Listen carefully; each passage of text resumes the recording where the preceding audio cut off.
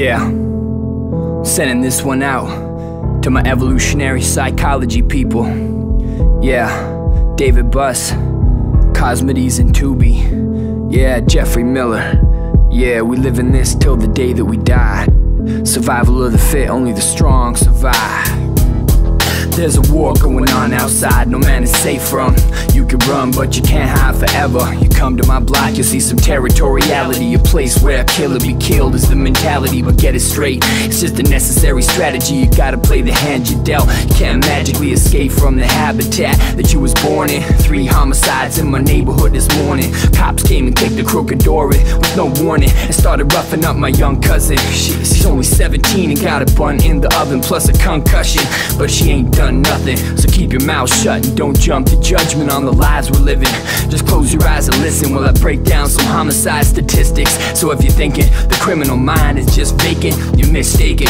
This is calculated risk taking. We're living in a situation with a low life expectancy and a major discrepancy between the haves and the have-nots. And you wonder why the padlock on every cash box is smashed off. Come on, you can't call it pathological. Nah, that's illogical. You can try to understand it, but you can't stop it though. Not unless you address the root causes, the conscious and unconscious decisions to discount future prospects. Come on, it's obvious the beat keeps bouncing, the homicide rate keeps mounting, which leads to steep discounting and a lot of violence. But it's not a virus, it's a rational response to high-risk environments and short-time horizons with high stakes and highly visible prizes. And you wonder why we're criminal-minded? Hey, you can't say we'll get satisfaction if we're patient with self-control and delayed gratification, when the only job that pays is casket making, and death is the ultimate planned cancellation. So check the facts and recent data releasing. It shows a pattern of increasing competition, a bunch of young guys all struggling and status seeking and causing the crimes that make the social fabric weaken. And life expectancy also predicts teen pregnancy. The need to leave a legacy genetically will never be completely controlled contraceptively. Yeah, that's transparent.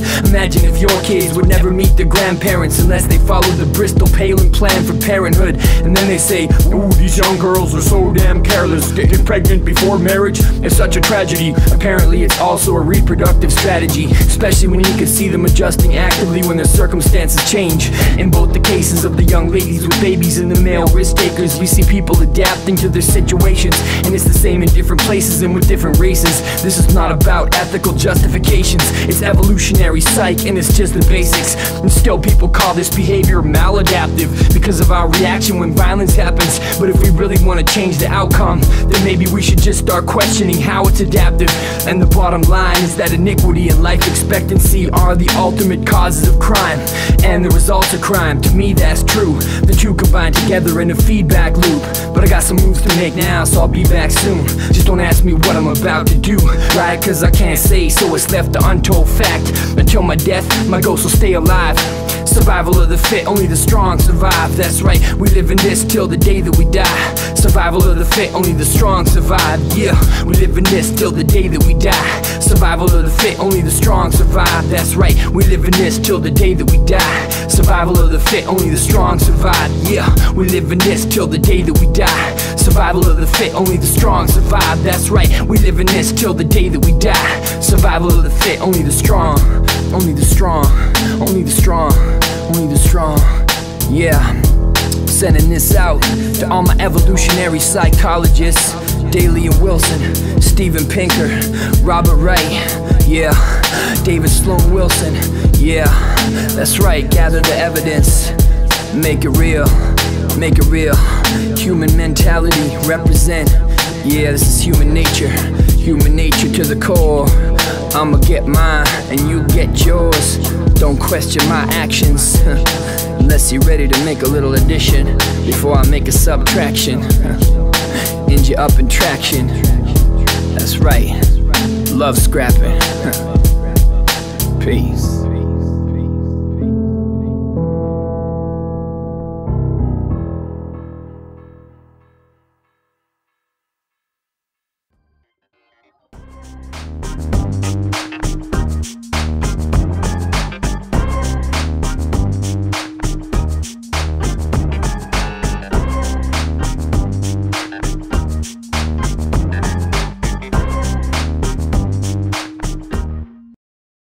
I'm here talking today with Dr. Martin Daly.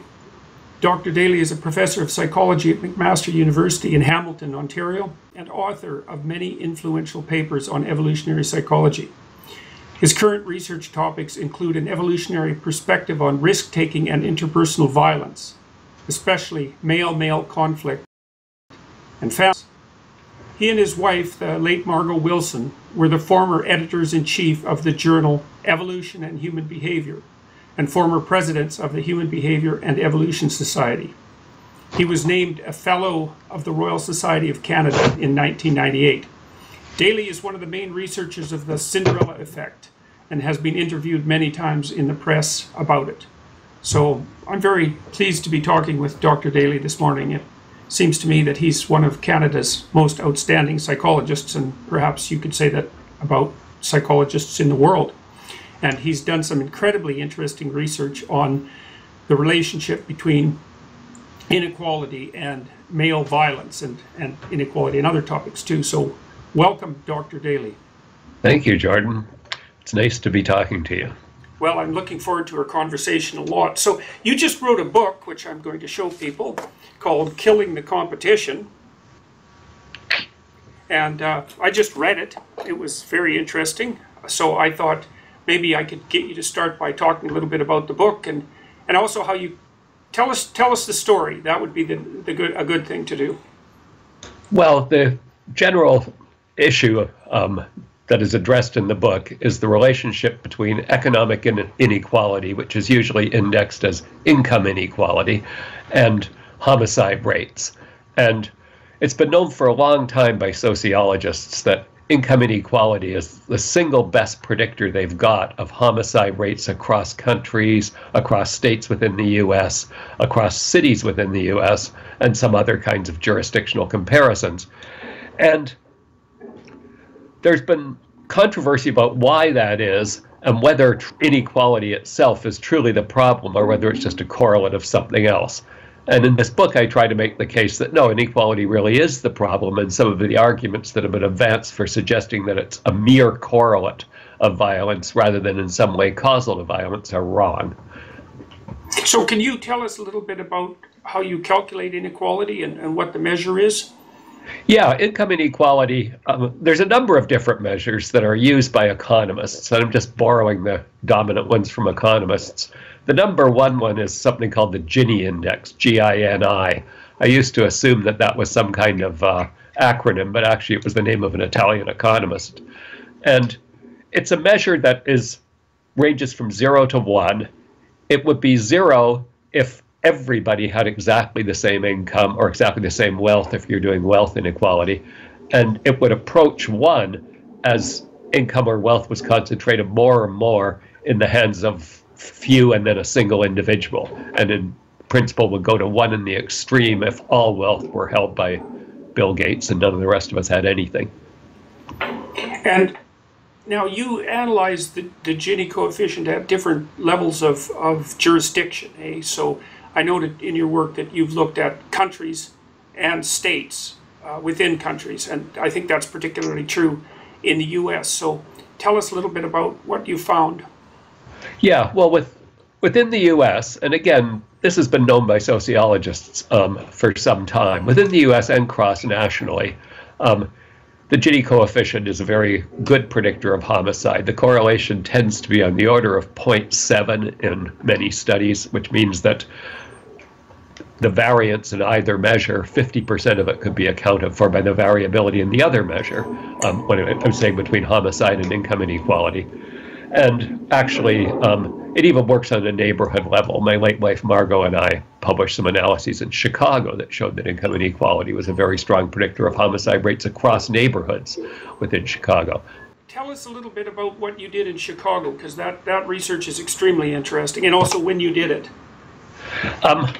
Let's see, we did our work in Chicago in the early 90s, and at that time, Chicago had a very high homicide rate, not the worst in the United States, but one of the worst in the United States, and in fact had more homicides every year than the whole of Canada, which makes it a substantial enough phenomenon that you can sort of look for causal factors or correlates without a lot of stochastic noise. in Chicago, Chicago's divided up into some 77, I believe, neighborhoods there's a long-standing tradition of urban sociology in Chicago, and there's these sort of well-recognized 77 neighborhoods. And anyway, for these neighborhoods, we were able to amass a variety of neighborhood-specific information, including on income distributions, on homicides, and so forth, working with the Chicago police, who were collaborators in some of this work. And Margot went to the Illinois Department of Health to try and get information on other death rates and birth rates and demographic structure of each of the neighborhoods. And she wanted to compute the life expectancy, because the idea that she had was that local life expectancy would affect the extent to which people were willing to sort of escalate dangerously in competitive situations. And that was our construal of what most homicides in Chicago were about, were guys killing each other when dissed in bars, circumstances in which there's some sort of competition and it gets dangerous. And our basic idea there and elsewhere has been that a lot of the variability in homicide rates, the most volatile component of homicide rates, has to do with this male-male competition, and where and when does it get dangerous, and where or when does it sort of dampen down. And for Chicago, anyway, the Illinois Department of Health nobody had ever computed neighborhood-specific life expectancy, but the data were available to do it. Age-specific mortality and so on was available to do it. And so we computed age-specific life expectancies, income inequality, and many other variables that criminologists have considered relevant in past studies, racial heterogeneity and blah, blah, blah, and tried to see what were your best predictors of homicide. And in that particular study, everywhere else we've worked, we've mostly found income inequality to be number one. In that particular study, income inequality was a very good predictor, but the best predictor was male life expectancy at birth or at age 15. And in order to compute life, of course, you say homicide reduces male life expectancy. So you have to remove homicide statistically as a cause of death and say life expectancy net of the impact of homicide. That was our best predictor of homicide rates. So life expectancy is very variable in the city of Chicago, and I assume in other U.S. cities. I mean, in the worst neighborhoods, male life expectancy at birth was down in the 50s, as bad as in the worst countries in the world. In the best neighborhoods, male life expectancy was up in the, I think was over 80, or in the high 70s in any case, corresponding to what you might expect in Scandinavia or the places with the best life expectancy in the world. So it's a huge range. That was our best predictor.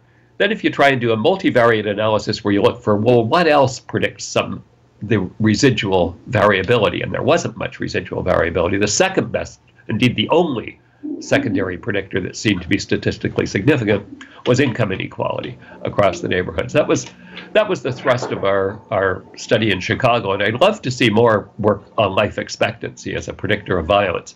Université de Montréal criminologist Marc Ouimet tried to do the same thing in Montreal, but he found that in Montreal, the difference in life expectancy for men between the worst and the best neighborhoods was only 6 years, whereas in Chicago it was 24 years, I think. So what do you think accounted for the vast difference in life expectancy between Chicago and Montreal? And was life expectancy itself associated with income inequality?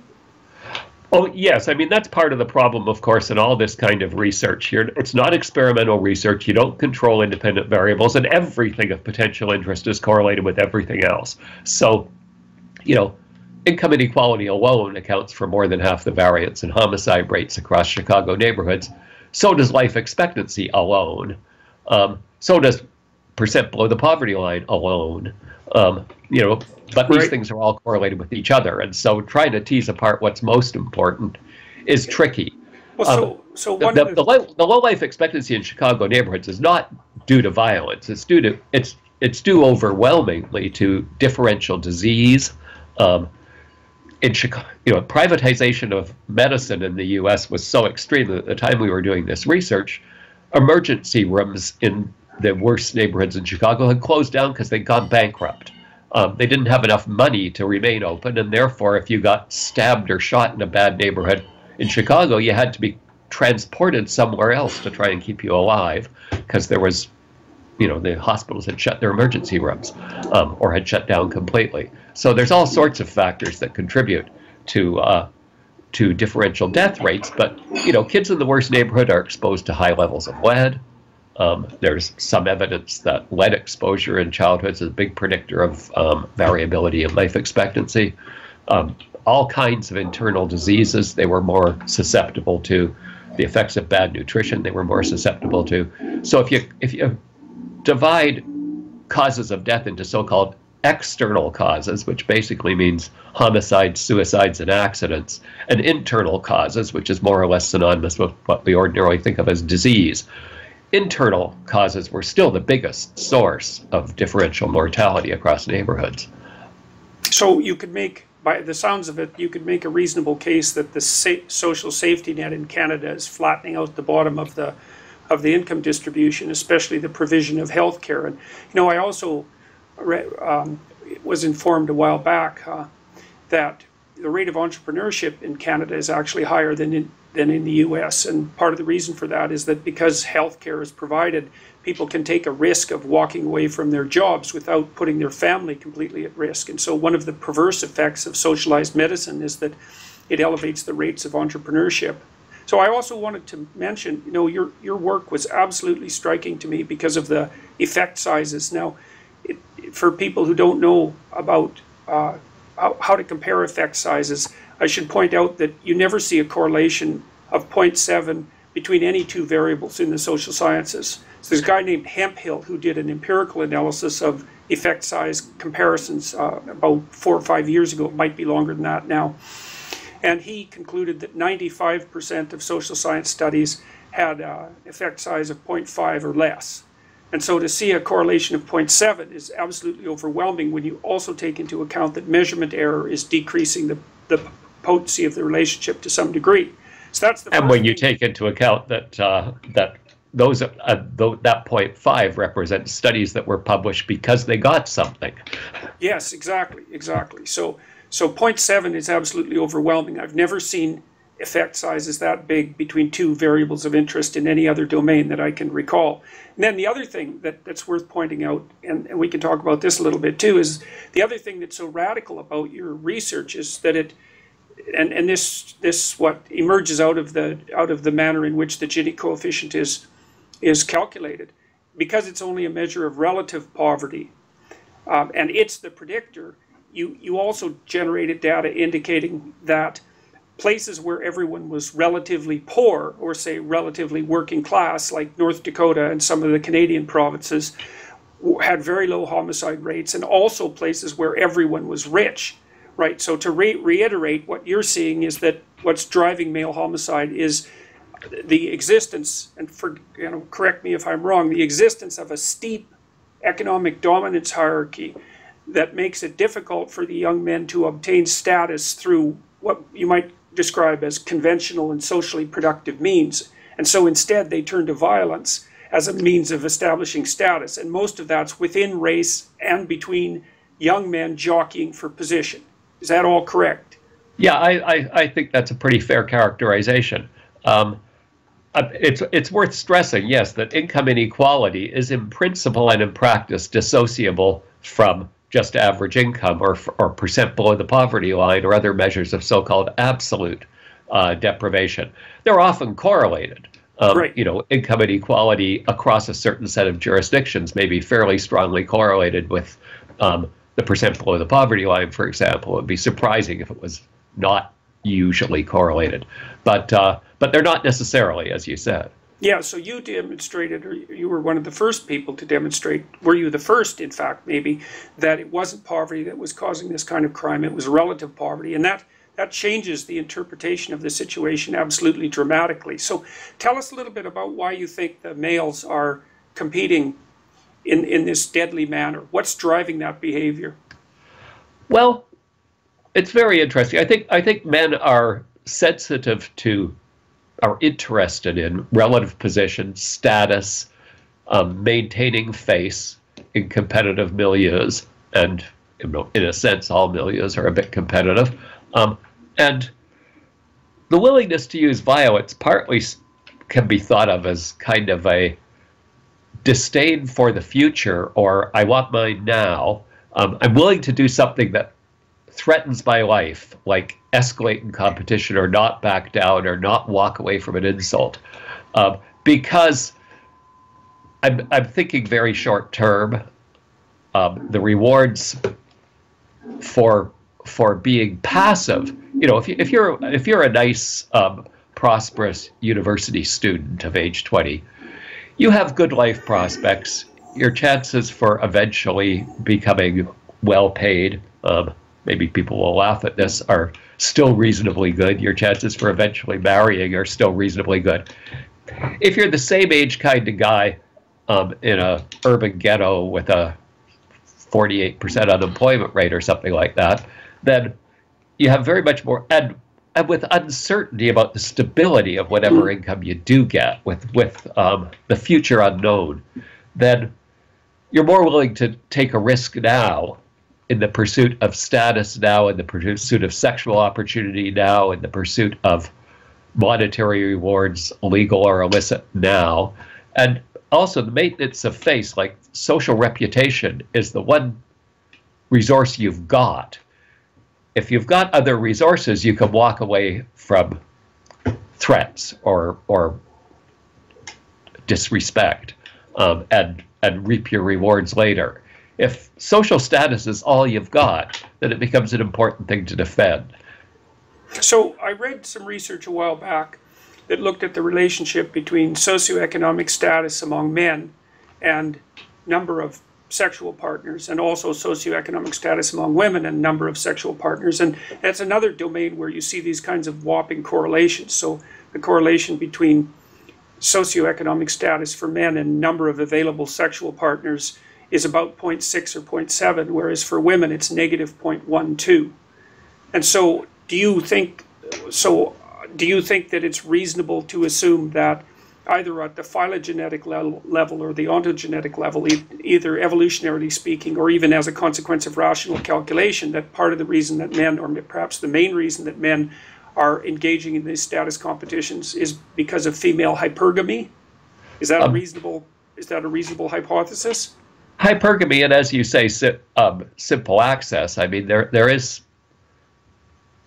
the association that you mentioned is presumably a very long-standing one. That is to say that men with status and resources have had access to partners for sure, and probably multiple partners simultaneously or serially, to a degree that men of lower status have not. There's high variance in eventual reproduction among males in mammals generally, and although the situation is less extreme in people than in many other mammals, the same is true for people. I mean, when you say they have high variance, compared to what? Well, high variance compared to women, for example. Mm-hmm. The variability in eventual reproductive success is lower for women than for men, or has been.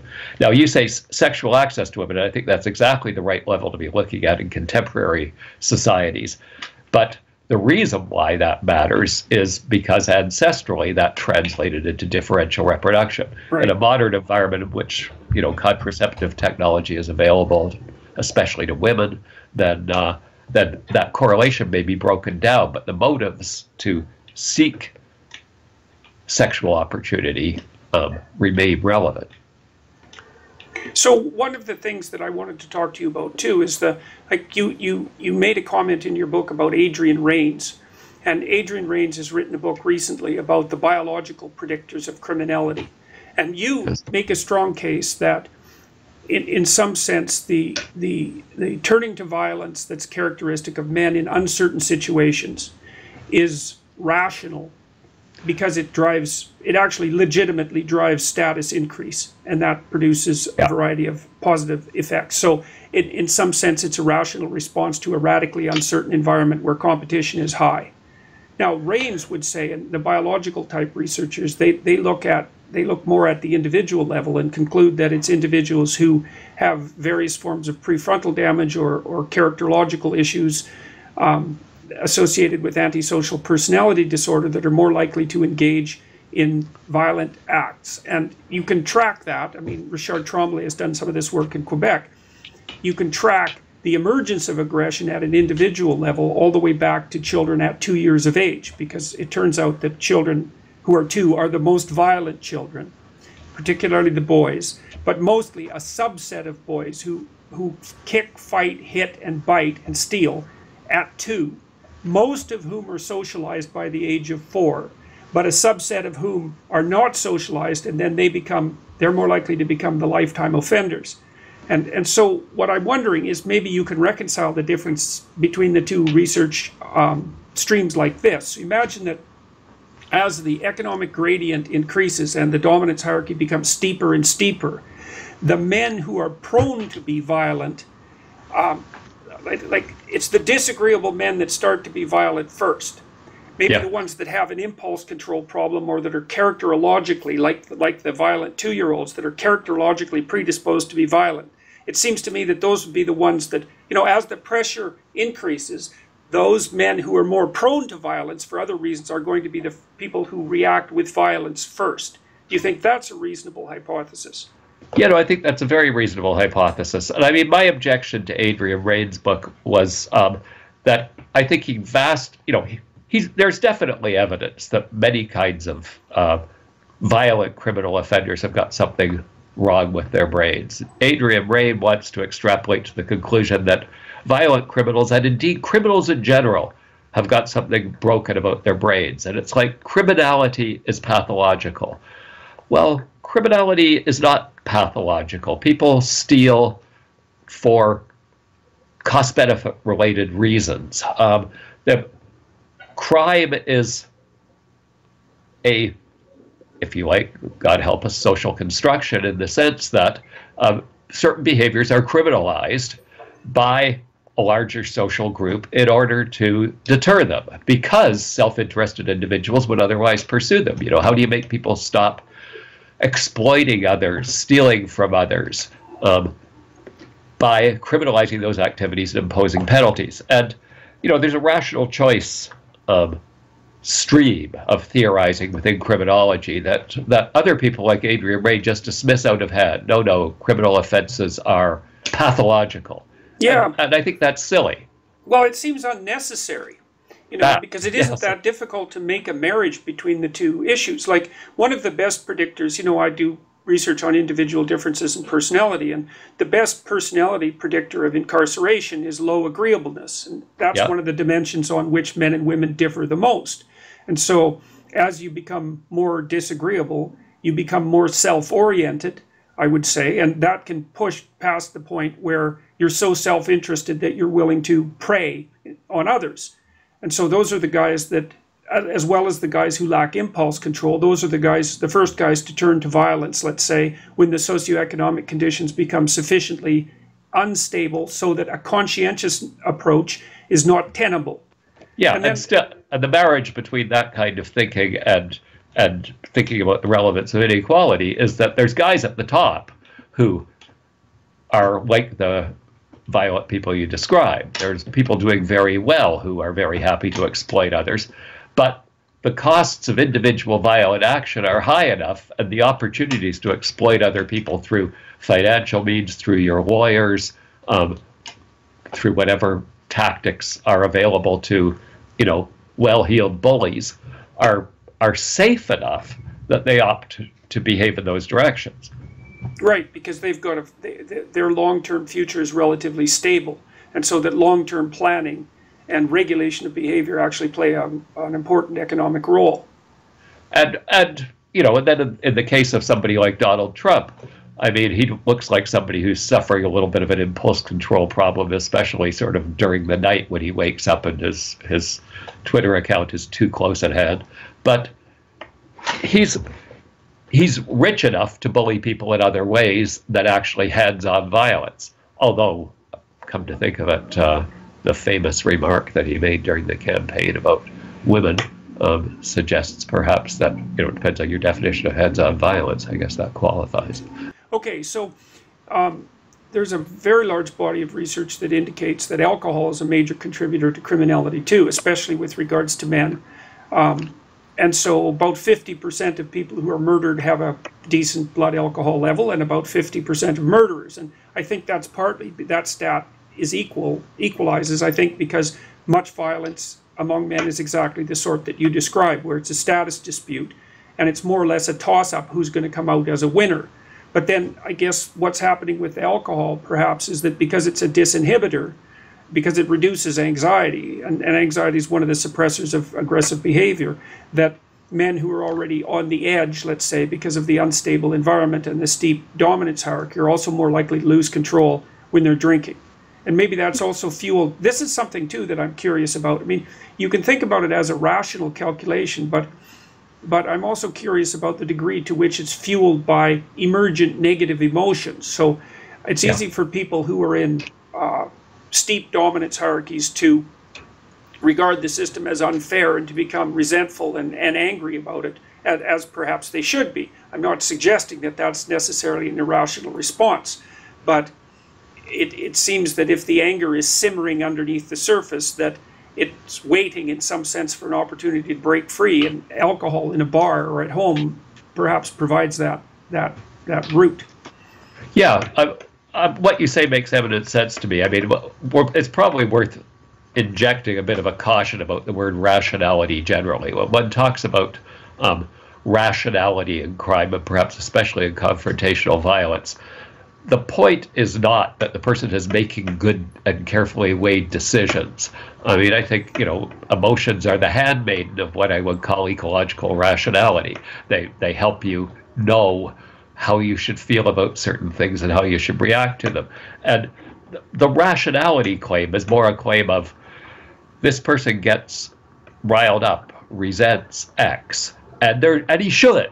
There's good reason to get riled up and resent X. But the fact that alcohol perhaps disinhibits so that, the truly rational balance between inhibitory and aggressive emotions is altered. The idea that alcohol interferes with cognitive processes to the point that people start making stupid decisions when they're drunk, decide to get behind the wheel or whatever. I think this plays very heavily into the reason why so many homicides tend to happen in contexts like two drunks insulting each other, or people who are somewhat under the influence of alcohol insulting each other, rather than if you have more mental wherewithal at the moment, you probably have better capacities to defuse dangerous situations through, ways that don't entail losing face by being articulate. Great, exactly. That's right. You have other tools at your disposal rather than immediate recourse to your fists. Thank you. Yes. Mm-hmm. Mm-hmm. So if I remember correctly, too, in your Chicago studies, this is one of the things that I found particularly fascinating, was you tracked the consequences of killing someone in Chicago. And the consequences were something of the following sort. Well, first of all, you were likely to be charged with something like second-degree murder. It would be difficult for the police to find people to testify against you. And if they did, generally what they would say is that it was a two-way altercation. And so in many cases, you could plead self-defense. Often it didn't go before a jury because the perpetrator plea bargained it down to manslaughter. The sentence was something on the order of a couple of years, and people were generally out of prison in 18 months with a substantial boost in their social capital, because now they were like dangerous sons of bitches not to be messed with, and that was quite clear. And also perhaps also improved, so to speak, by their sojourn in prison. If I got that right? Except for one detail. Well, actually, in our Chicago studies, we didn't have as good follow-up information as what you're talking about. This was an earlier piece of research in the city of Detroit that led to most of those findings. But yeah, exactly. It's interesting. We had a single-year sample of cases in Detroit, and there were, I think, 590 homicides in Detroit in that 1 year, 1972, at which time Detroit did have the highest homicide rate in the U.S. A large majority of these are male-male disputes of some sort, status disputes usually, but sometimes robberies. And just as you said, witnesses are unlikely to come forward, and the prosecutors are stretched. They don't have They don't have the resources that they would need to pursue every case. And so many cases were dismissed. I mean, not even prosecuted, never mind plea bargain. Something like approximately half of all male-male macho dispute homicides in Detroit that were solved were not prosecuted on the expectation that there was a plausible self-defense argument that might, win with a jury. Then of the half that were prosecuted, almost all of them, were plea bargained down to manslaughter, and the majority of them got a conviction. It's right. It's 3 years, 50% time off for good behavior. If you behave nicely, you go to Jackson State Prison in Michigan. 18 months later, you're back out on the streets of Detroit. And Margot, in particular, was very interested in the question of whether killing in these contexts might even actually ultimately pay off for guys. I tend to the view that actually killing is overstepping the bounds of utility. That's reassuring. That deadly threats are very self-interested and effectual, but that actually following through on them is maybe the non-functional tip of the iceberg. But I honestly don't know that that's true in these kind of cases for exactly this reason, that guys get some social capital out of having done it. Well, hypothetically, among the Yanomamo, that tribes in South America, I believe, or Central, I think it's South America. South America, yeah.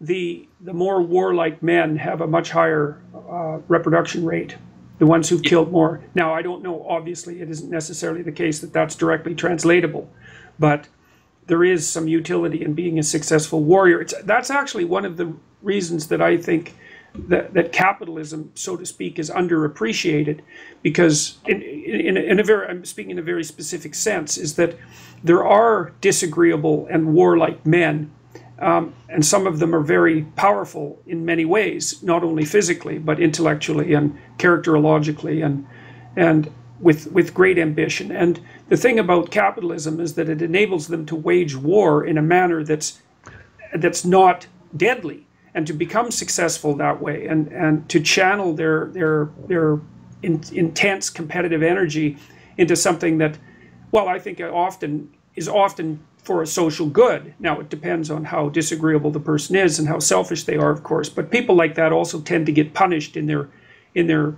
cooperative interactions with other people. Yeah, I mean, I partly agree, but I also feel that the often toward the social good is a bit hopeful. I mean, to the degree that people are successful in a fairly unrestrained capitalist competition, it's usually at the expense of large numbers of people at the bottom. But it depends how unrestrained that capitalist competition is. I was thinking of social good as in better than war. Yeah, better than war for sure. Right. Better than war for sure. And sometimes the way you succeed is by producing goods that actually make people's lives better. No quarrel with that. So now, I also wanted to ask you, in the last couple of chapters of your book, you turned to what I would regard as more political issues, and so I'm very interested in inequality, because we'll recapitulate for a minute. So your work and the work of other people seems to indicate that as inequality increases and dominance hierarchies get steeper, not only do young men get more violent, and so society becomes less stable, but there's also detrimental impacts on things like population health, and that was documented quite nicely in the spirit level. And so I'm going to address a couple of criticisms of the research, and then I want to ask you, I want to have a discussion about your more prescriptive views, if that's okay. So the first issue, someone just emailed me this a while back, and when I was talking about inequality, and they said, well, what about places like China, where the rates of inequality are starting to skyrocket quite substantially, and have been for several years, maybe several decades, yet the homicide rate doesn't seem to be budging much. And so I thought, well, that was interesting. Maybe there's something different about East Asian communities. They tend to have very low crime rates to begin with. Like places like Japan, for example, have very low crime rates. And so I'm wondering what you think about that. Is that a reasonable criticism, and how would you address it? Fair enough. Well, I don't think we can characterize Orientals as less violent than Occidentals or anything like that. I think, history tells us otherwise, that there's been a lot of severe and dangerous violence in Japan in history and in China in history. I don't know how good data we have on Chinese homicide rates, but what I've seen is that they have been going up a bit lately. But still, the point that inequality's been skyrocketing. I mean, partly, there's an interesting question about time lags and the effects on people.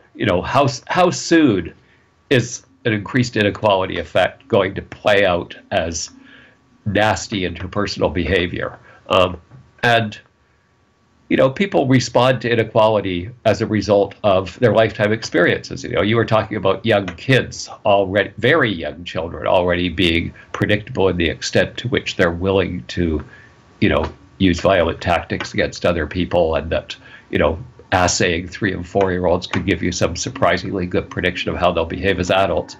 It's not inconceivable that the effects of inequality even are influencing people's development prenatally. And so, the uterine environments that they experience as a function of inequitable environments and the stresses and fraught social comparisons and so on that happen in those environments could be influencing them at all life stages. So I don't think we have any strong basis for expecting rapid change in inequality to be accompanied in the short term by rapid change in violence. That said, it's certainly the case that there's other things that matter, and government controls are one. I think strong governments that monopolize the legitimate use of violence can keep a lid on violence for a long time. I would question whether they can keep a lid on it indefinitely, but they could keep a lid on it for a long time. If you execute all charged murderers, I presume that would keep the incidence of murder down, and not only because those people could be recidivists. Right. So there's an element potentially of authoritarian control. Yeah. And then the other element that I think is particularly interesting is the time lag argument. I mean, you don't know over what period of time precisely inequality has its pernicious effects, and maybe it's not even the span of one lifetime. Do you have any data on that would help answer the question? Well, I did make reference in my book, Killing the Competition, to one sociological study that was looking at effects of inequality on mortality generally. And the notion that inequality affects mortality generally is mediated by what you were talking about health effects. The idea that stresses and fraught social comparisons produce greater vulnerability to stress-related diseases, and in fact, many diseases, most diseases maybe even, are stress-related in their ultimate impacts on people. So there's this one sociological study by a guy named Zheng in Ohio State, which sought effects of economic inequality on mortality in general, and came to the conclusion that the effects were lagged, that the maximum impact on current mortality was inequality 7 years ago, which sounds kind of funny, but he had analyses which seemed to show, and I'm a bit wary about the legitimacy of these analyses, but they seem to show to him that inequality of a few years ago affects the chance that you'll die now, net of the effects of age and sex and other predictors of mortality, and that there's sort of the cumulative consequences of many years of past inequality. So 7 years ago was the worst, but 6 and 8 also mattered additively. 5 years ago and 9 years ago also mattered additively. 10 years ago also mattered. So that how bad the inequality was in your past seems to affect your likelihood of dying now. The effects of violence haven't been looked at. It's hard to figure out how you could get a decent enough data set to do that right. But I don't think it's impossible. Okay, so with regards to health effects, so I'm going to lay out an account of them, and you can tell me what you think about this. All right, so your brain is always trying to calculate to some degree how good things are going for you. And that's an extraordinarily difficult calculation because life is uncertain and ultimately uncertain, and it's difficult to predict the future except perhaps by using the past as a marker. And so what seems to happen is that our nervous systems are always interested in how prepared we should be for emergency at any given moment. And as far as I can tell, there are a number of ways that we calibrate that. One is baseline levels of trait neuroticism. So that's sensitivity to anxiety and uncertainty and emotional pain. And so you seem to be born, roughly speaking, at your average level of neuroticism, which can vary substantially between people. It can be also adjusted at puberty, and then the environment can move you in one direction or another. So, for example, if you have a highly anxious child and you encourage them to go out and explore, then you can move them towards the normal range. Jerry Kagan has demonstrated that quite nicely. Okay, so the first estimate of how worried you should be about the future is like genetic roll of the dice. Some people will be born extraordinarily worried, roughly speaking, and some people will be born hardly worried at all, and then that can be modified by the particulars of the social environment. Right. So then the next thing that seems to me to be part of the calculation is comparison. How well are you doing compared to others? Yeah. And that seems to be adjusted by mechanisms that associate perceived social status with serotonergic activity, such that as you move up a dominance hierarchy, your serotonin levels rise, so that your impulsivity, which would be partly sensitivity to immediate reward, declines, and so does your sensitivity to negative emotion. Whereas if you plummet down to the bottom of a hierarchy, you start to become more reward-seeking and also more anxious. And the reason for that, more anxious, is because the bottom of the dominance hierarchy actually is a more dangerous place to be, because you don't have reliable access, as reliable, to shelter or food or mating resources or health care. And you even see this in birds, so if a flu sweeps through an avian population, it's the bedraggled birds at the bottom of the dominance hierarchy that die first. And so then, one more thing, and then tell me what you think about this, is that the other thing that seems to happen is that as you plummet down the dominance hierarchy and your mind settles into a more depressed and anxious state, the levels of cortisol that you produce chronically rise. And cortisol is a good hormone for activating you, but in high doses, high continual doses, it starts to produce brain damage, particularly in the hippocampus. And it also suppresses immunological function, which makes you more susceptible to infectious diseases. So that seems to be approximately the process. And so it's no wonder that people are trying to flee away from the bottom of the dominance hierarchy. Does that seem reasonable? Yes. Give me a moment. I've got a cough and blow my nose. Okay.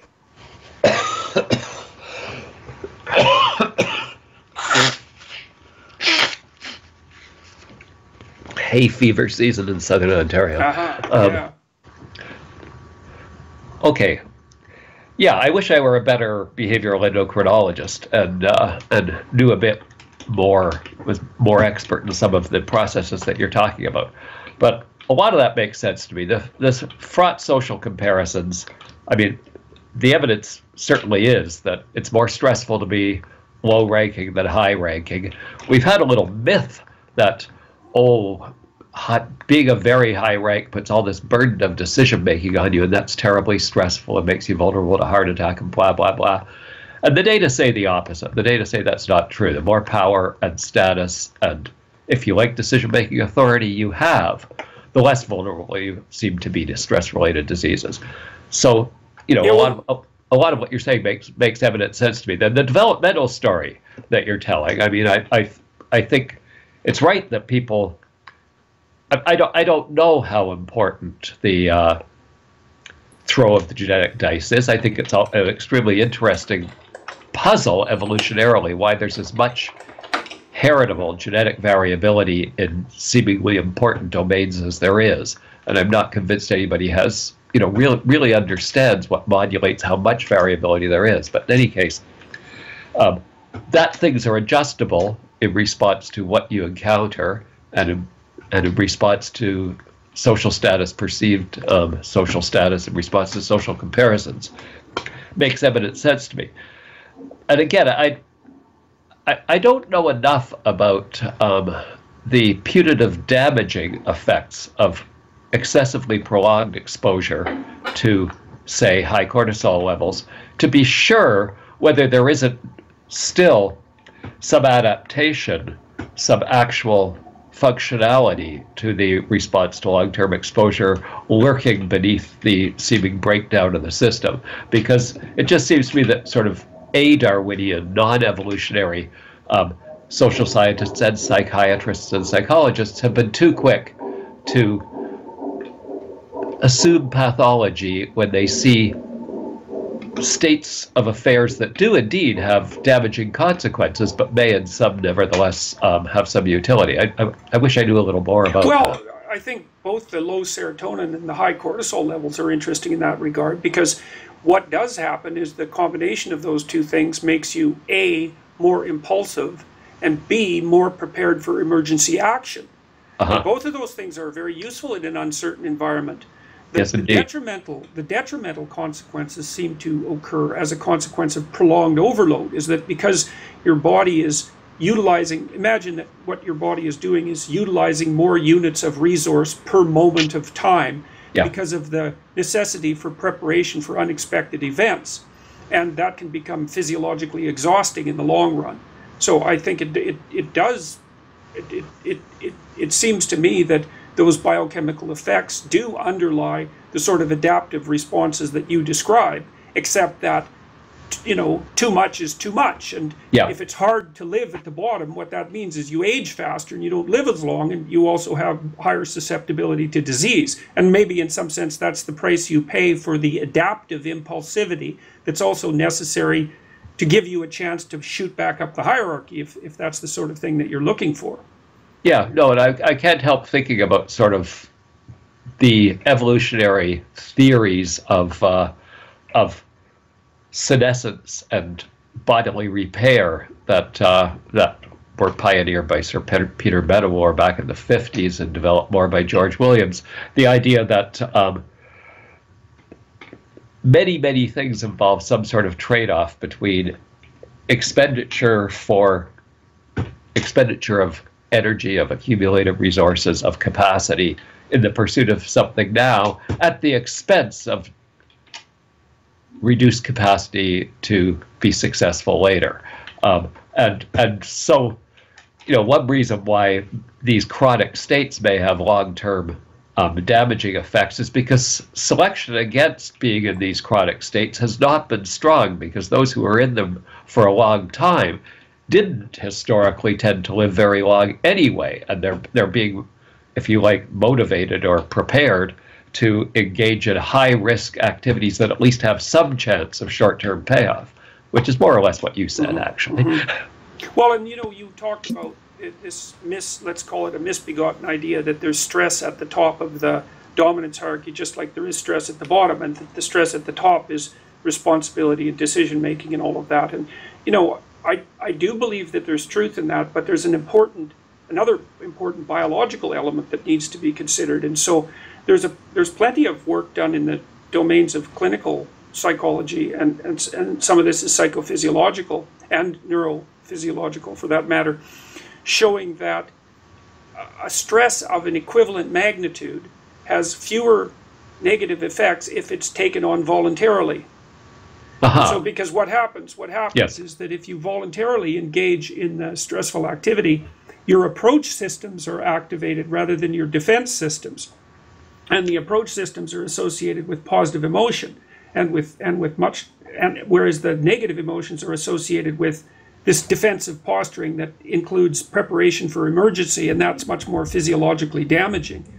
And so whether you pick up a load voluntarily or have it thrust upon you seems to make a big difference to how heavy it is. And that's a very interesting piece of set of research studies. As far as I'm concerned, it's quite fascinating that can be the case. Yeah.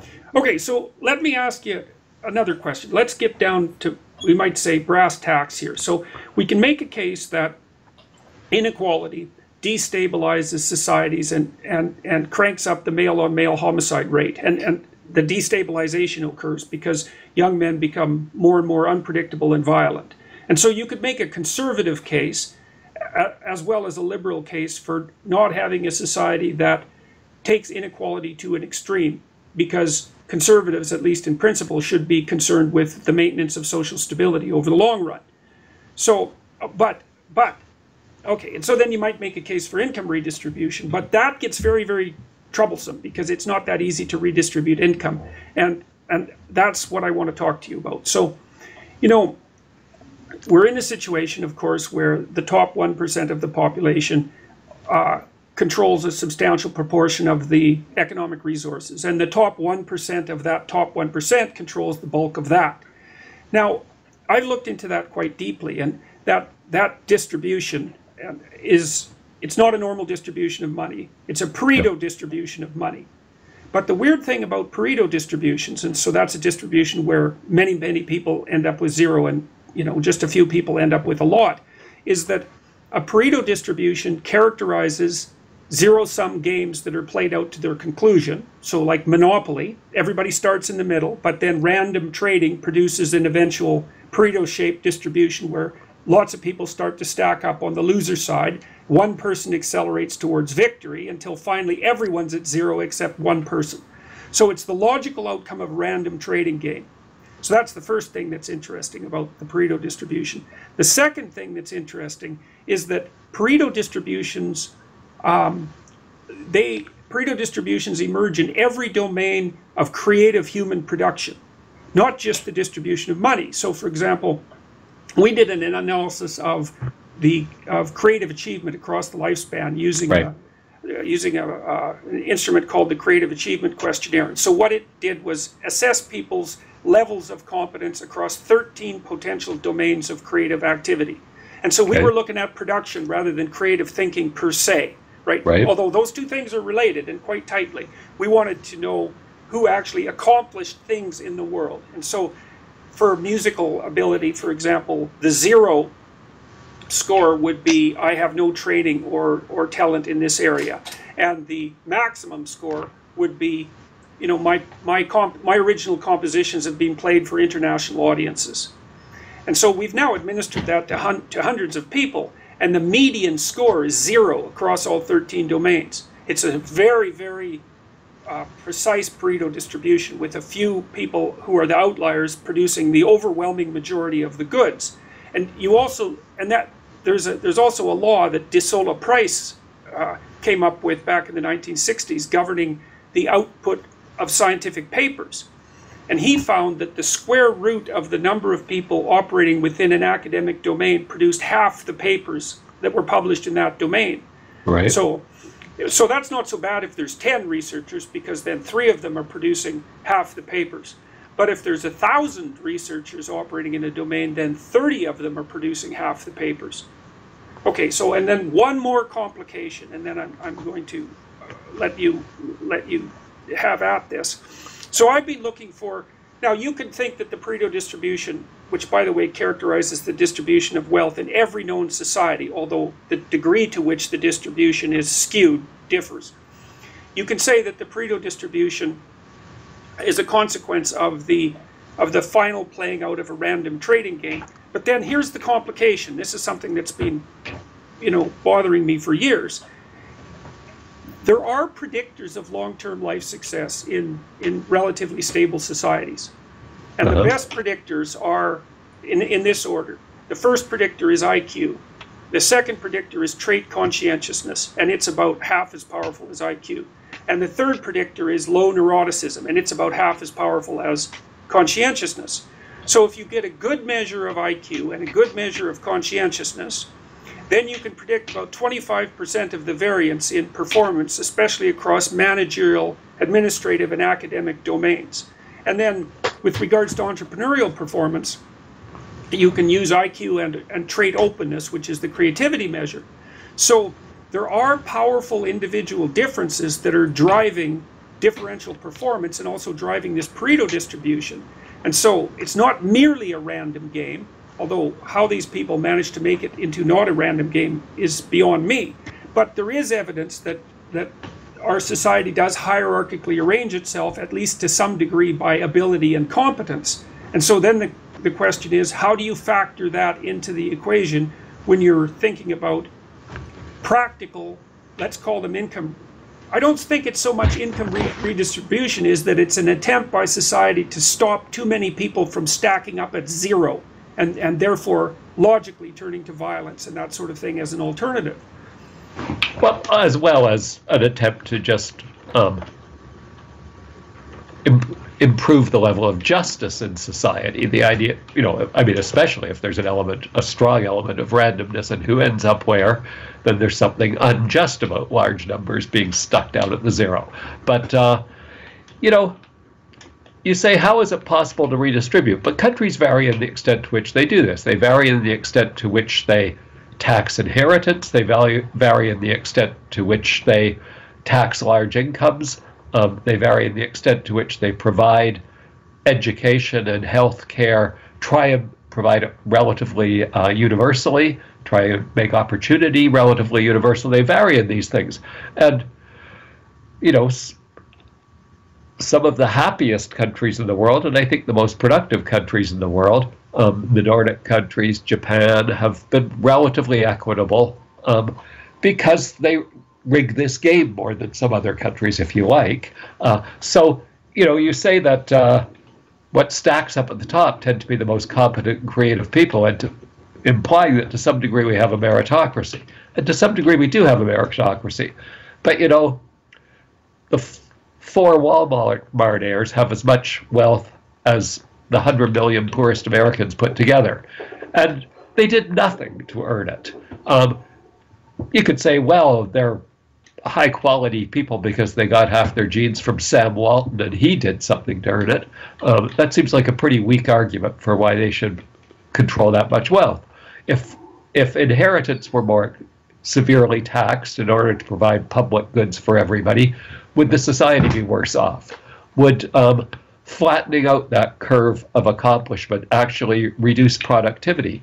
I think there's some evidence. I wish I could pull it to the forefront of my mind about the utility of distributing grant money more or less equitably in certain sciences, and the amount of science you get for your buck is better when you give lots and lots of people relatively small grants than when you give a small number of people relatively large grants. Yeah, well, that's interesting, because I've worked in the grant system in the U.S. and in Canada, and the grant system in the U.S. is more of the give a few people a huge amount of money for variety, and in Canada it's distributed more equitably. And I must say that I vastly prefer the Canadian system. Now, I agree with you, and I think the Canadian system has been moving regrettably in the direction of the American. I mean, it partly depends on the field of science, of course. If you need a bloody Hadron Collider, then you need millions and millions of dollars. If you're a psychologist like you or me, things seem to work better in many ways when you fund a higher proportion of grants with a lower variance in the amount awarded. When I first came to McMaster, there was exactly. Oh no, I shouldn't say when I first came. By let's say the late 80s and early 90s, essentially everybody in the department had a research grant from either NSERC, the Natural Sciences and Engineering Research Council of Canada, or SSHRC, the Social Sciences and Humanities Research Council of Canada, usually the former in our particular department. Everybody in the department had an active research lab. Everybody created the opportunity for 2 or 3 students to do a bachelor's thesis in their lab each year. Then when things get more variable and people who are being productive, who are getting out a scientific paper or two, doing decent work, making a contribution to knowledge, when they start being denied these grants, when you refuse 2 or 3 times in the competition and say, well, the hell with it, I mean, I've got tenure, I've got a good pension lined up, I think I'll become a real estate speculator. The opportunities for the dissemination of research opportunity to a larger number of students shrink. I think it's been a disaster in certain areas. And an area where I was raised, animal behavior studies. If you just look at either the number of papers in top-ranked journals by country, according to how they allocate their funds or how much money is allocated to it, the money allocated to it is a less strong predictor than you'd expect, and the equitability is a stronger predictor. Sweden and Canada used to, last time I looked, both rank far above the United States in numbers of papers per capita getting into top quality research journals in animal behavior. You know, okay, it's one little anecdote in a way, but I would be very surprised if there isn't some generality to this phenomenon. Well, I wonder, though, to play devil's advocate, the thing about distributing research funds more equitably is that you are distributing them among a population that's already been extraordinarily highly selected for capability. True. And so it seems counterproductive because it's, for all the flaws of the university system, which are manifold, it is still extraordinarily difficult to become a professor. It's a multi-tiered selection system. And so the people who do become professors are on average very intelligent and on average very hardworking. And we know that because we know what the predictors are of success in academia, and it's intelligence and conscientiousness, unsurprisingly, although creativity seems to play almost zero role. Really? But, well, the thing, yeah, but that's partly because, you know, science is an algorithmic game, right? And just beetling away at it busily is a very, very powerful mechanism. So I'm not the least bit cynical about that. I mean, the reason that science works is because it's, in some sense, it has the aspect of factory production. It can be distributed. Anyone can learn to do it. And you get a long ways by nibbling at the edges. You know, it's continual slow progress. When millions of people are doing it, is progress that's plenty rapid. So, okay, so there are definitely situations in which denying people resources seems to be completely counterproductive, and that would be one of them. So, now the other question, though, is, I would say, and also, that's the thing, there's also an effective means of funneling resources to, let's say, a wide range of professors. It actually works. The problem, one of the problems with general income redistribution is, as far as I can tell, is that we don't really know how to do it very well. And one of the, I mean, look, here's an example. You can tell me what you think about this. So I used to live in northern Alberta when the sporadic oil booms were going on. And my observation was that if you wanted to make money in Alberta when an oil boom was going on, you didn't go out and work on the rigs. Although if you did that, you could make a tremendous amount of money. Now, it was all young men who did that, pretty much, say, between the ages of 16 and 25, something like that. And they were making fantastic amounts of money. But they, almost all of them came out of it with nothing to show for it. Because they would work for 2 weeks and then go into town and just have a blowout party for 4 days and spend everything they got and buy expensive cars and wreck them and so forth. So it was reckless behavior that I think was akin in some sense to the steep dominance hierarchy violence and that sort of thing that for status seeking that you're describing. The people who really made money were the bartenders, right? Because they absorbed all the excess profits and actually generally speaking or comparatively speaking were able to utilize the money properly. Now, the point I'm making is that an oil boom is a very effective way of distributing wealth down the economic ladder. But it didn't necessarily seem to me to be a very effective one because the money flowed back up to the top 1% damn near as fast as you could shovel it downwards. And that's the thing about that damn Pareto distribution is that it seems there are people, there's a group, there's a scientific subfield called econophysicists, and they actually modeled the distribution of money in an economy using the same equations that model the distribution of a gas into a vacuum. So there's something that's natural law-like about this. The economists call it the Matthew principle, right? To those who have everything, more will be given, and from those who have nothing, everything will be taken. And I don't think that we've done a good job of grappling with the actual complexity of this. And we tend to split up into politically opposed, what would you call, camps, and argue about the solution to inequality. And the left-wing solution is something like, you know, distribute the money, take it from the rich, especially the undeserving rich, if you can identify them, and give it to the poor. And the conservatives say, well, no, the poor should bootstrap themselves up and maybe be provided with more opportunity, and that might equalize things. But it isn't clear to me that we're actually grappling with the magnitude of the problem. No, it isn't clear to me either, but what you say about equalizing opportunity, for example, is in a sense distributing the resources, because one way you equalize opportunity is by having universal high-quality health care that's paid for by some sort of government revenue, some taxes picked up somewhere. Free education and universal access to education is certainly another, and it's another way that in effect you create a more egalitarian society. So I mean there are certain domains, certainly education and healthcare, maybe some others that are not springing to mind. Well, I suppose the improvement of various sorts of infrastructure that make it easier to get from point A to point B. Yeah, so that's publicly subsidized transit, things like that can certainly be contributors as well. Now that's equalizing in its own right. You're not taking it from anybody and giving it specifically to anybody else. Then there's things like a guaranteed minimum income.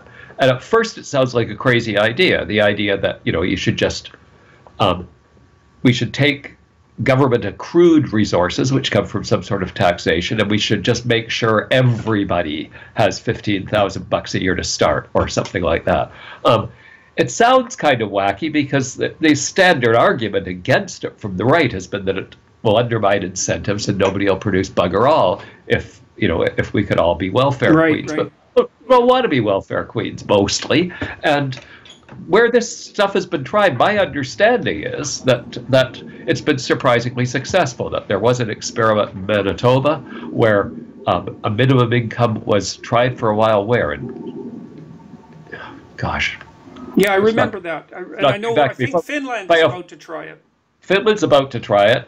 Manitoba has tried it. It was an NDP government, I think, which then was replaced by a conservative or nominally liberal government, then sort of canned the results, but the results came to light later and showed that, for example, the number of people who chose not to work did not go up under this, and that it had various beneficial effects. I think it remains to be seen, but I think even the idea of putting money in the hands of everybody from the great collective wealth that has accumulated could be socially beneficial, could be economically beneficial, could be environmentally beneficial.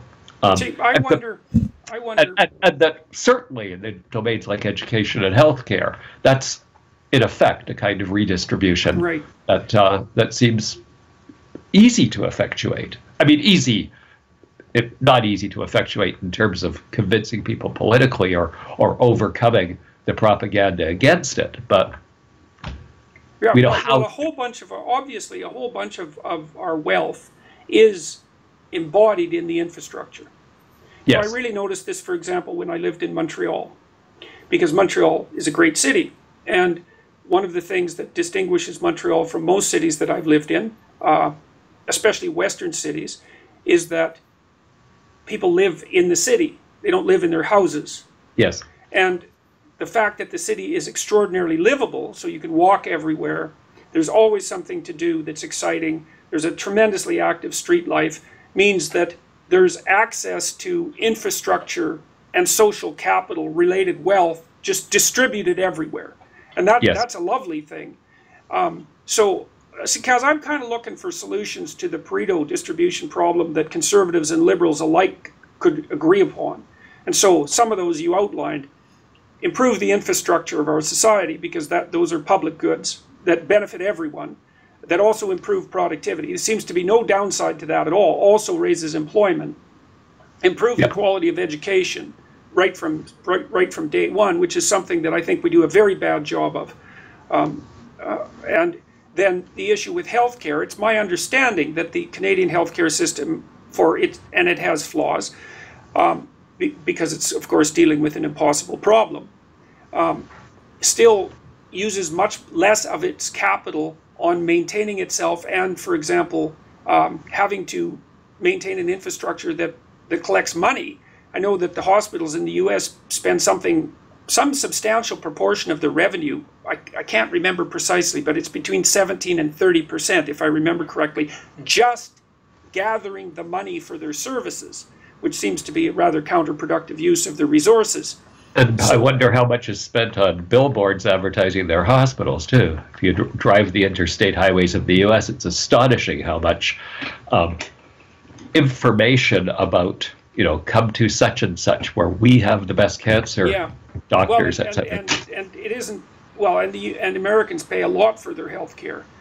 They do indeed. They do indeed. I spent 3 years there recently, and we paid a lot for health care coverage that turned out not, in fact, to be all that thorough a coverage.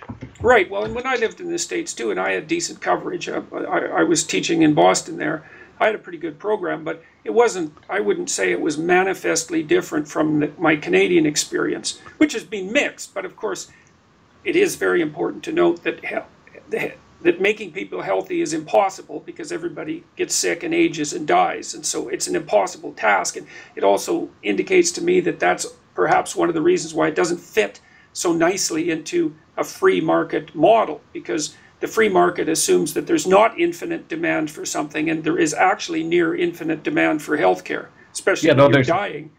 There's that, and there's also just, it's an impossible problem because of an aging population. It's an impossible problem because, governments have, one of the determinants of the costs of the healthcare system is how many MDs you've got out there billing it. And governments have a tendency to want to respond to this by restricting the number of new medics, so as to restrict the number of people billing. But this is not much of a solution when you have large numbers of people trying to find a family doctor unsuccessfully. Okay, so there is some meritocratic structure to our society insofar as IQ, conscientiousness, and openness predict long-term life success. And that's a good thing, because that's an indicator of health in a society. I would say it's if your society is set up to allow people who are intelligent and conscientious nearer the pinnacles of power structures, that's a good thing for everyone. Now, you could still have an argument about how steep that gradient should be. But then, with regards to the guaranteed annual income issue, I'm also concerned that the importance of individual differences there are not being considered. So, for example, I don't know what people who are extremely low in conscientiousness would do with an annual income, because they're not inclined to work, and it isn't obvious to me that providing them with an easy way out is the answer, because providing unconscientious people with an easy way out seems to be actually quite counterproductive. And conscientiousness is it's a decent predictor of long-term success. And we also don't know to what degree necessity is a motivator, which is of course the conservative argument. So and we also don't know how homogeneous and small a society has to be before income redistribution programs will actually be successful. It seems easier to implement them in relatively homogeneous societies like the Scandinavian countries or Japan, which is where they tend to have been implemented with more success. So that's a complicated phenomena as well. And then the other thing that's really going to come up on us hard in the next 10 years, I would say, this is how it looks to me, is that I think computational devices are a multiplier of intelligence and conscientiousness. Because if you're smart and you know how to use a computer, and you're diligent, so as a conscientious person would be, then you're much more deadly than you would be without your computer, because it multiplies and there's a huge difference between someone who really knows how to use a computer, including knowing how to program it, and someone who's literate enough to use their iPad to do a Google search. And so I think one of the things that's also driving inequality, particularly in societies like the United States, is that increasingly people who are smart and conscientious can do a tremendous amount of work without having to hire anyone. So we have these tiny companies that employ almost no one, that gather massive resources to themselves. And that's going to be a problem. Well, here's a good example. Here's one thing that's coming. So, the Tesla guys are working pretty hard on autonomous vehicles. And they're making a lot of progress. And they're not the only ones, obviously. But, the biggest employer for males in North America is as driver. I didn't know that. Yeah. It's the biggest single employment category.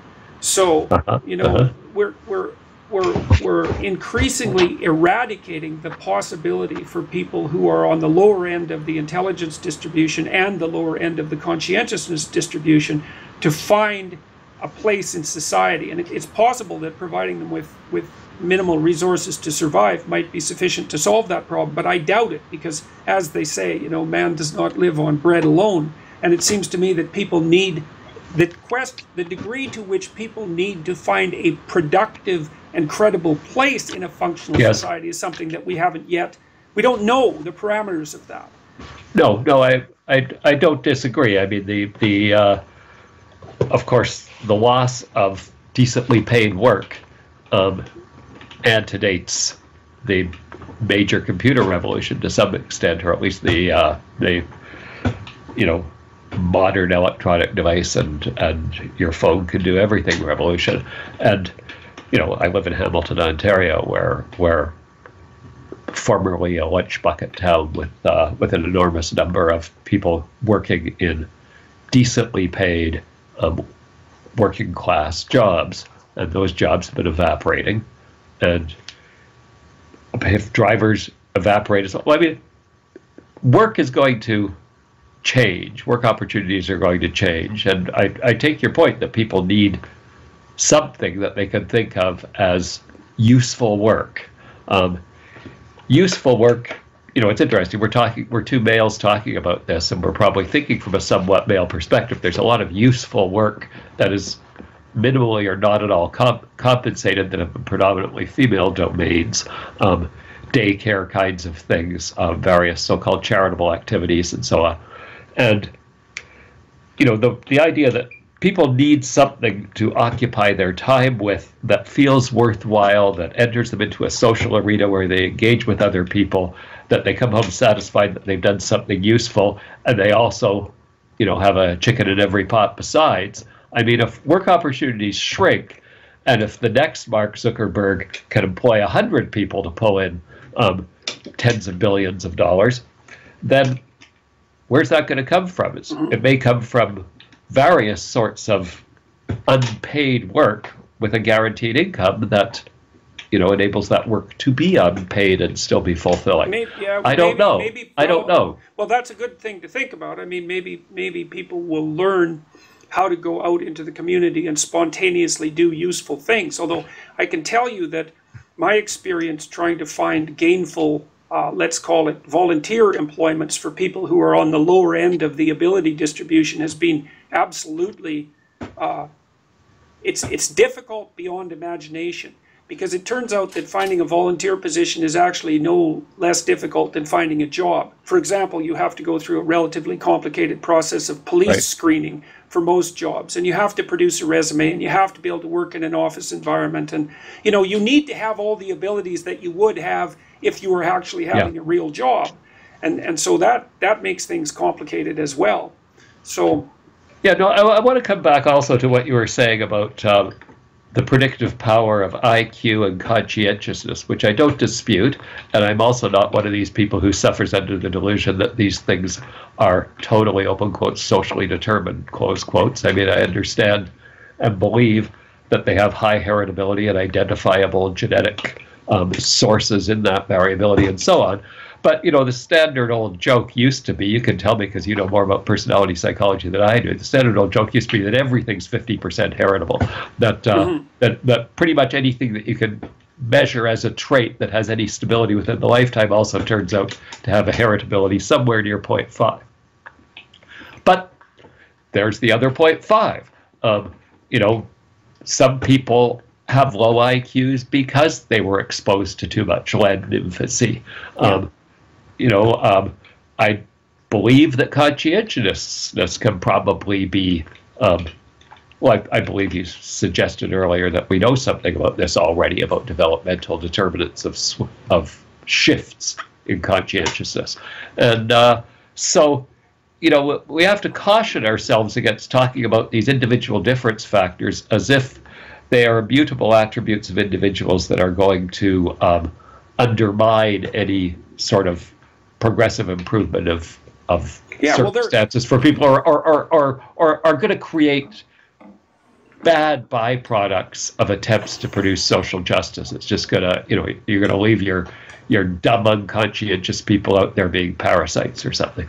Well, there is, of course, decent evidence that there are sociocultural effects on IQ. I mean, the Flynn effect, which is named after the man who described the phenomena, indicates that the average IQ has been increasing quite substantially over the last 100 years. And the reason for that, no one knows for sure, but one of the putative reasons for that is that we've lifted the bottom out of catastrophe.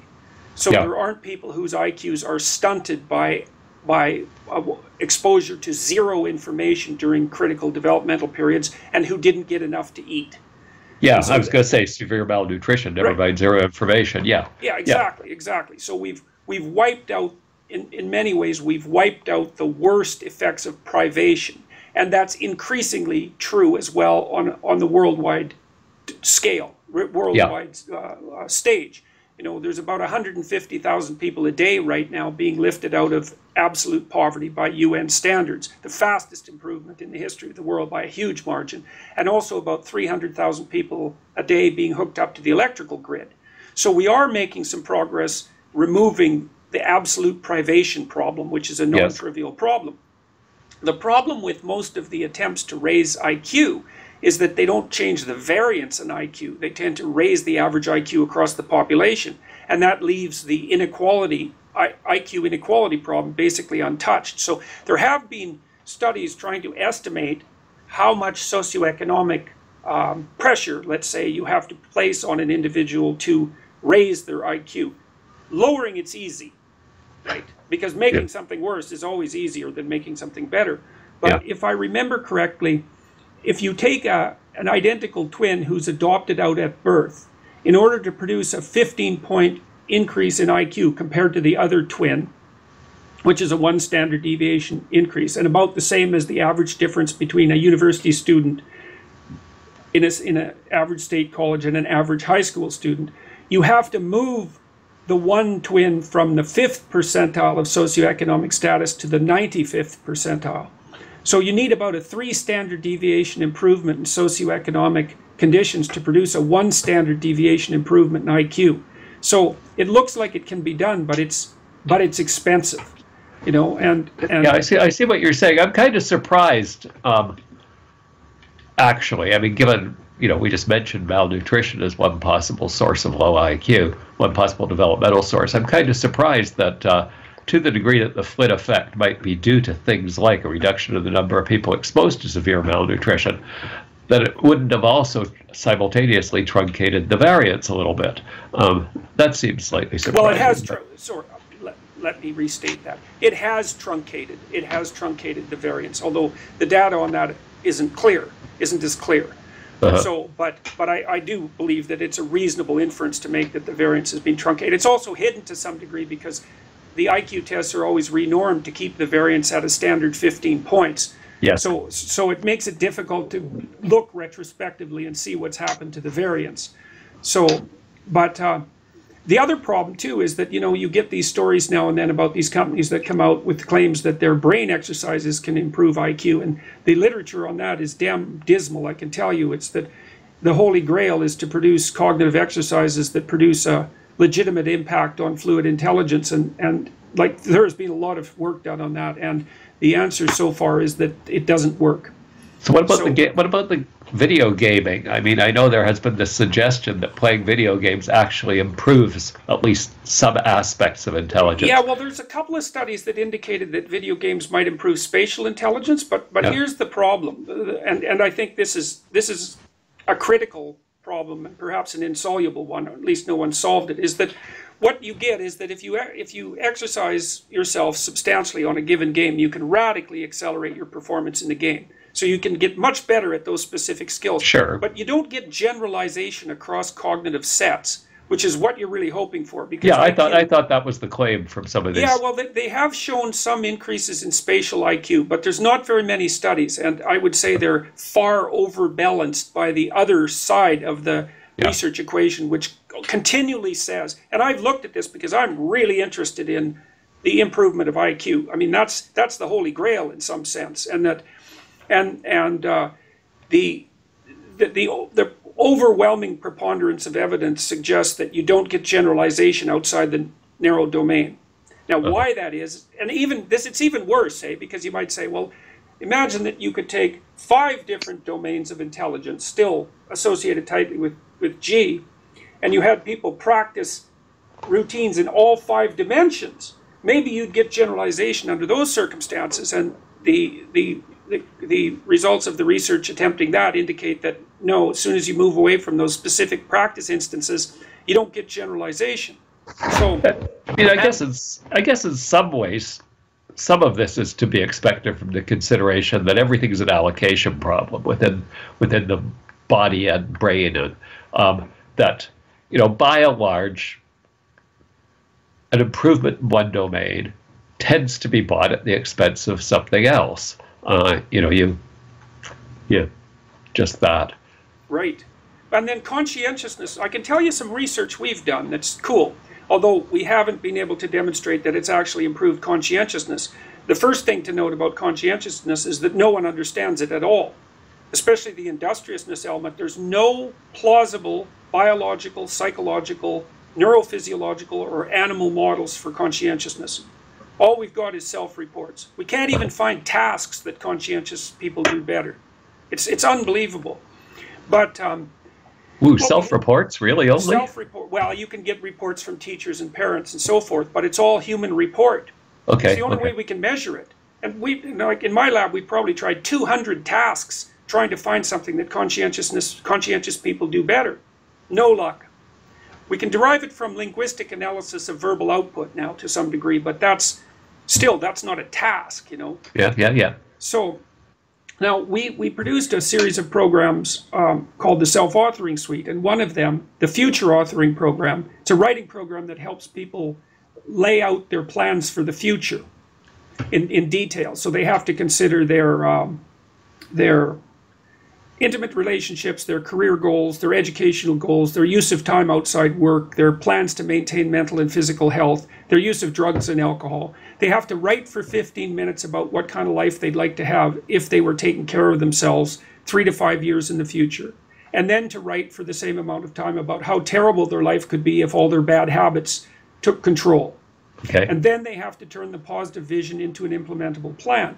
We've managed to improve their college grades by about 20% and drop their dropout rate by about 25% over about 10,000 students now. But, you know, we tried to see if that was mediated by an improvement in conscientiousness, and there was no evidence for that.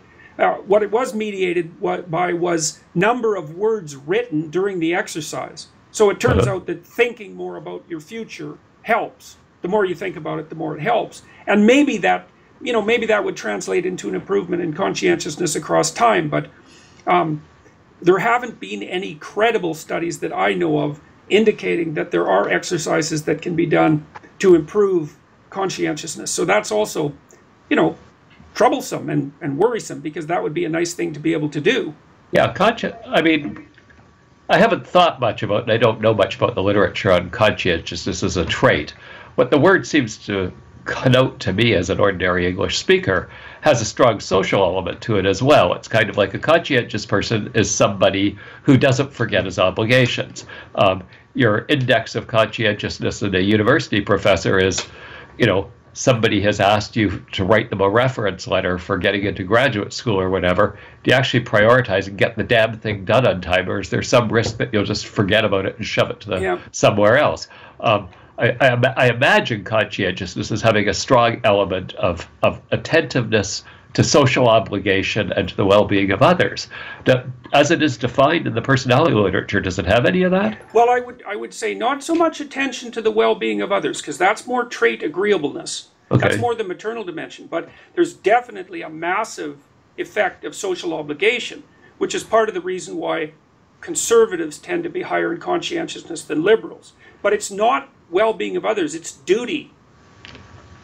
And so the conscientious types form and maintain social contracts. Yes. They implement their plans. Yeah. And they seem to feel shame and self-contempt when they fail to live up to their social obligations. And so that's another thing that's interesting about the income redistribution idea, because it's conceivable to me that conscientious people would hate that, because conscientious people do very badly. For example, if they're laid off from work, even if it's not their fault, they still take themselves apart for their failure. And so conscientious people in particular seem to find inactivity without productivity, highly aversive, and aversive enough to really cause them, major health problems. So, well, yeah, that brings us back to what we were discussing a little while ago, the problem of ensuring that large numbers of people have access to meaningful work in an age in which it is more and more the case that that big components of the economy are booming away with very few employees, and that's going to continue. That's probably going to escalate. We're back to that same topic to some extent. Yes, well, I mean, yeah. Mm-hmm. And again, I think inequality of opportunity is sort of the bottom or bedrock of inequality, having its impacts upon us, and it's certainly the bottom of bedrock of why we should care about it on moral and social justice grounds. It's like, well, why should one's birthright affect the opportunities available to one? And well, it's also a social catastrophe because hypothetically, you want to set up a society so that whatever someone has to offer is maximally offerable to the community, because otherwise the community loses. Yes. And that seems to be, I think one of the great examples of that, although I don't think this accounts for all of it, is that the relationship between the provision of women's rights by countries and their economic productivity is staggeringly high. So I think that also has to do with openness in general to transformation and change, with the provision of women's rights being an index of that. But nonetheless, it's a great predictor of eventual economic success. Well, so, partly an index and partly perhaps a more direct effect, that after all, slightly over half the population, maybe their talents are better utilized. Right. Well, that's certainly what we would hope. And I think, as you said, I think the evidence at least suggests that. Yeah. So, okay, so let me recapitulate, because we should probably fold this up. So as far as I'm concerned, your work was revolutionary because it undermined the general proposition that the fundamental cause of crime, and violent crime in particular, was poverty. Instead, you flipped it on edge, so to speak, and made the claim, well substantiated by the research, that it's relative poverty that drives violent crime because of status seeking, primarily among young men. And that although there are effects of absolute privation, and that would be the poverty effect, the effects of relative deprivation of status are much more, let's say, especially in our societies, much more socially significant.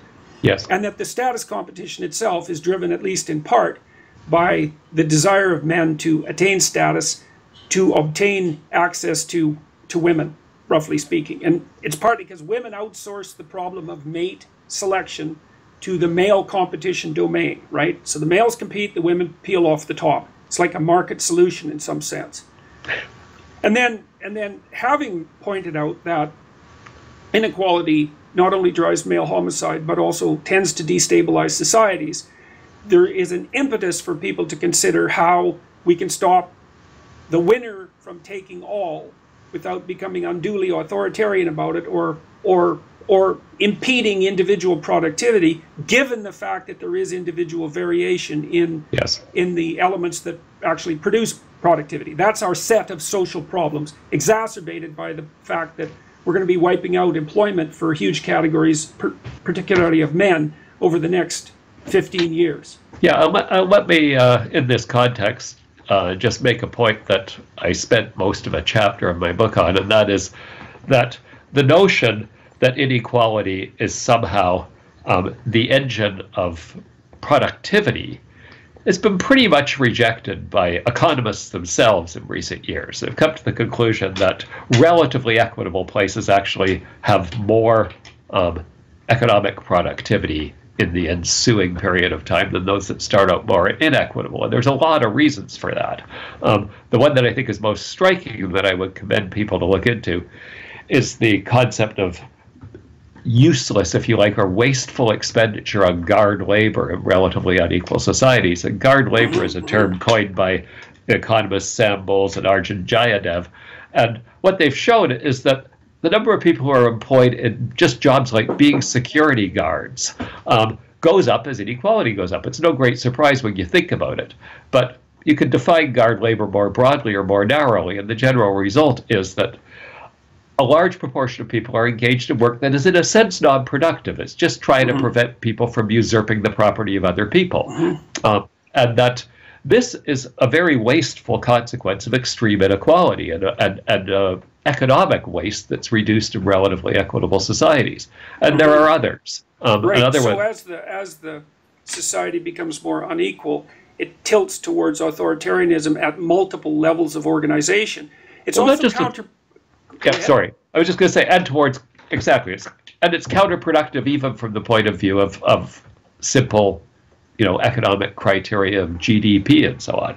That inequality gets in the way of that for a bunch of reasons. Another really interesting one that Bowles has articulated in a recent book, Bowles, Bowles, Sam Bowles, if people want to look him up. I think his book was called The New Politics of Inequality and Redistribution, and I liked it a lot.